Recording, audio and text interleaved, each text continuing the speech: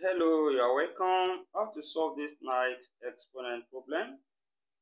Here we can write this as 2 raised to power x plus 2 square, then raised to power x, then plus 2 cube, then raised to power x equals to 14. And from here, on the law of indices, when we have a raised to power m raised to power n, this can be written as a raised to power mn, which is same thing as a raised to power n into bracket then raised to power m. So which means we can interchange the power here, and from here this will become 2 raised to power x plus 2 raised to power x, then raised to power 2 plus 2 raised to power x, then raised to power 3 equals to 14. And the next step, we have 2 raised to power x common. So let's use a letter to represent that. So let t be equals to 2 raised to power x. Then this equation will become t plus t squared, then plus t cubed equals to 14. And the next step, we can rearrange and bring 14 to this side as well. Then this becomes t raised to power 3 plus t squared plus t, then minus 14 equals to 0. Then from here we have a cubic equation.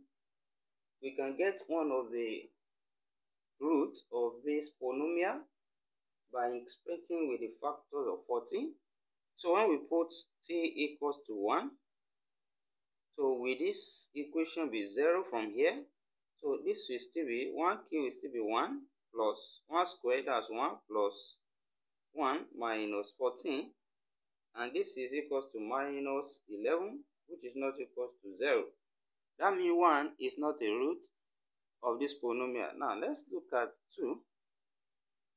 So here we have 2 cube, that's 8, plus 2 square, that's 4, plus 2, then minus 14, and here this is same thing as 12 plus 2, that's 14 minus 14, this is 0. So it implies that 2 is a root, and therefore t minus 2 is a factor of this polynomial. To get the other factor of the polynomial, which will be a quadratic factor, we can use division by syntactic. Here we now divide by 2. So from here we write the coefficient of this polynomial out. We have 1, 1, then 1, the constant, minus 14. Then when we divide through by 2 from here, from the method of syntactic, we drop this one first.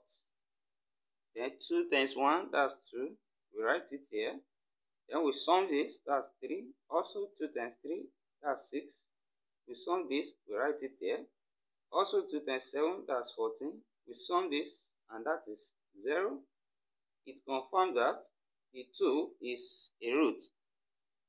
So the coefficient of the quadratic equation we should have here now will be 1, 3, then 7. So this will be t squared, then plus 3t, then plus 7 will then be equals to 0. So therefore, we have the polynomial factorized that way.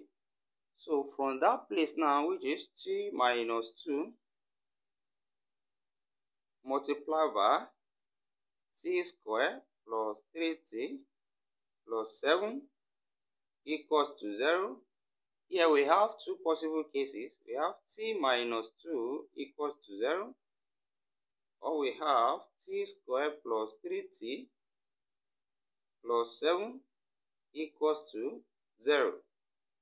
Then here we have t to be equals to 2 from here. Then on this side, we solve this quadratic equation. We can use the quadratic formula.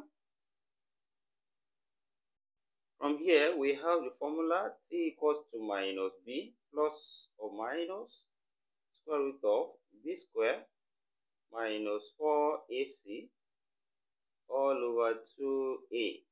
And in this case, a is equals to 1, coefficient of t square, b equals to 3, coefficient of t, and c equals to 7. And this formula will become t equals to minus 3 plus or minus square root of 3 square minus 4a, that's 1, then c 7 over 2 times 1. And when we solve from here, this gives us 3 equals to minus t equals to minus 3 plus or minus square root of 9 minus. Here we have 7 times 3, and that is 28 from there. So we have 28 then over 2. So this is t equals to minus 3 plus or minus square root of 9 minus 28, that's minus 19 over 2. And here, root minus 1 is I. So we can say t equals to minus 3 plus or minus root 19i over 2.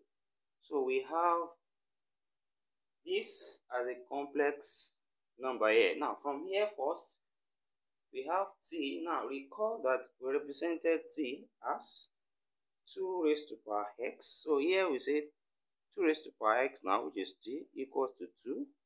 And here can be 2 raised to power 1 now.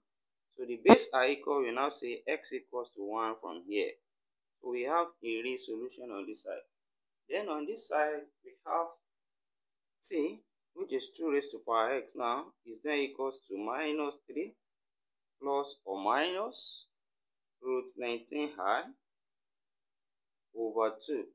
And from here, we can take the log on both sides. And this will be log 2 raised to power x equals to log into bracket minus 3 plus or minus root 19i over 2.